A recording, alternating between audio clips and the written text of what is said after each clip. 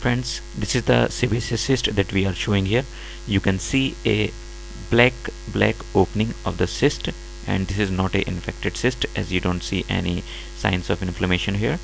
And when we will squeeze it, you will see a material which is coming out. This is the cheesy material. This is the keratin.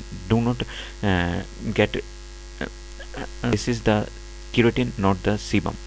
So the you can see that the treatment is usually the surgical excision, and there is no medical treatment for it, and surgical intervention is not required until unless it is get infected. And other you can say the treatment is usually there are the three approaches we excise them. This is the traditional wide excision, punch biopsy excision, and the minimal excision. Thanks for watching. बोल लो बोल लो अब।